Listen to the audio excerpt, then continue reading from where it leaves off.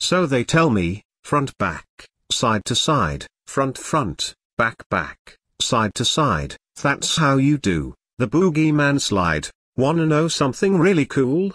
Or maybe you don't?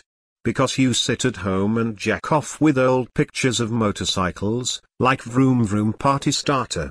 Come all over my asshole, no? Well, I'll tell you anyway.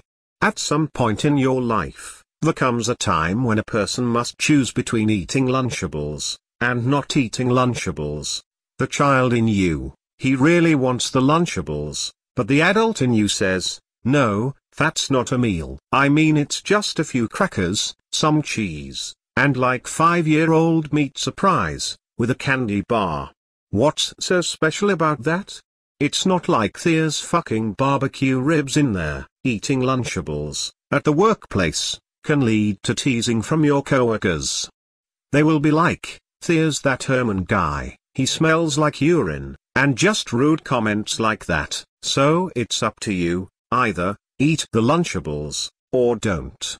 But just remember, it is definitely no longer cool to pee on the playground with your pants down, around children. Daddy Herman, over and out.